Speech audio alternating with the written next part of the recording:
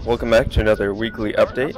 So this week is a content update. So we're finally releasing missions 4 and 5, and I've also made some other improvements to the game that I'll kind of just go over.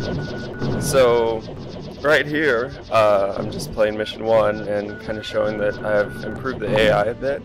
So now, before the ships would never lead a target, and they wouldn't really try and avoid laser fire. So now they do those things. If you don't change, if you don't swerve around enough, they'll kind of predict where you're gonna be, and they'll just they'll shoot you down. And I've also kind of tried to make them a little bit more interesting when they're not actively attacking. Like they'll do barrel rolls and stuff like that. Just adds a little flavor to the ship combat. Nice one.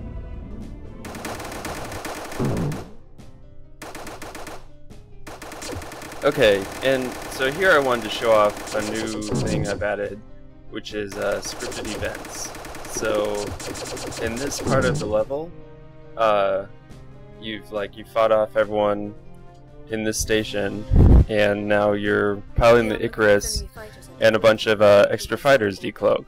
And so Kara tells you that you'll need to get to some turrets on the ship and showing up late to the party, huh? And use those to shoot down these fighters. So this is something I've wanted to have in the game for a long time, like a mission where you need to run to the turrets for whatever reason and use those to complete the mission.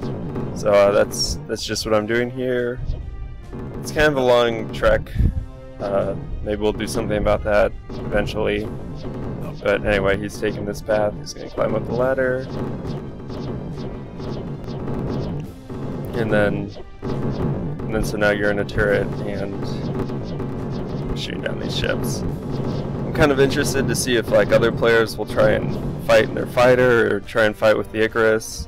I don't know how it would go. I imagine if you fight in your fighter, you're gonna die pretty quickly. But you might be able to kill him with just the Icarus, just its main guns. I'm not sure. Okay, and that's the update for this week. Hope you guys enjoy it. Thanks. Straight ahead.